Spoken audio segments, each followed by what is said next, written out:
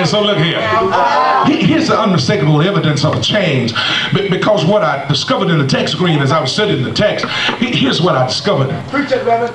Prior. There is nothing in the text to allude to the sensitivity of the jailer.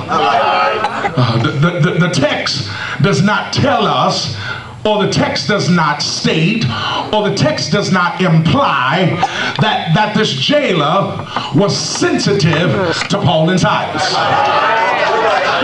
He didn't care that they was preachers. Come on, somebody. Folk don't care that you a preacher. Folk don't care that you deacons. Folk, y'all gonna help me, deacons? Before I get to you, help me. Y'all gonna help me? There's nothing in the text that would imply the sensitivity of the jailer. Because if he had been sensitive when they had sentenced Paul and Silas to jail, he would have said, I got a little place for you over here.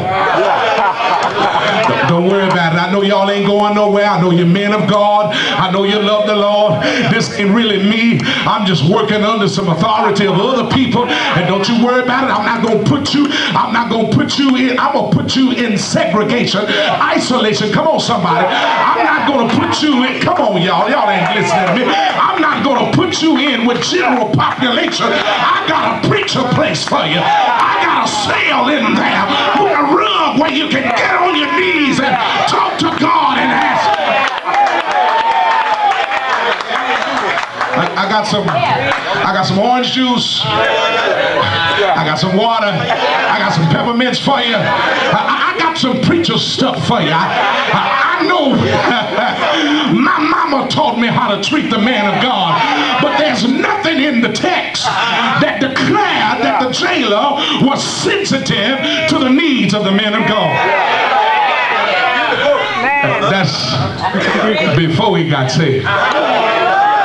See, before he got saved, he was the caretaker of the prison.